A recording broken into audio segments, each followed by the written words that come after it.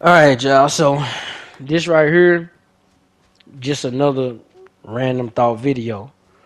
So the random thought video I did yesterday, I ended up killing some ghost enemies in Dragon's Dogma 2 with a physical sword. And in the first Dragon's Dogma, that's not possible. Now, for my Dragon's Dogma veterans, I know y'all know this information. This video is not for y'all. I'm really talking to the people who started with Dragon's Dogma 2, just showing them how different the second game is to the first one. So I know some of y'all probably saying right now, well, in Dragon's Dogma 2, you got a little bit of magic on your sword. Bye y'all.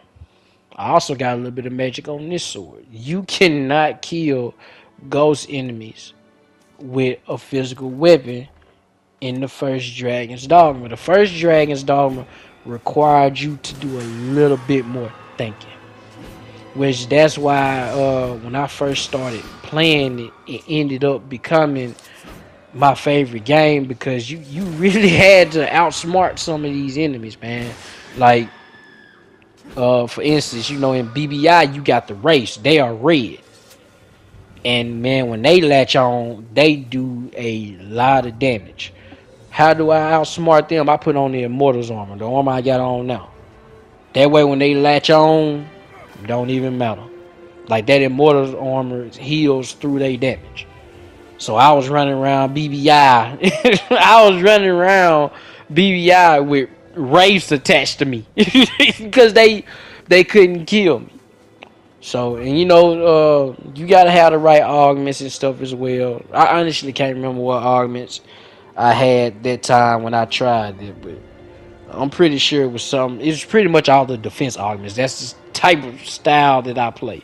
I always play this tanky defense character.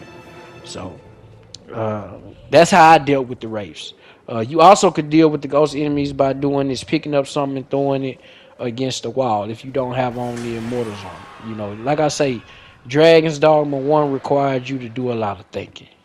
And with that being said, that don't mean that I hate Dragon's Dogma 2. No, I love Dragon's Dogma 2.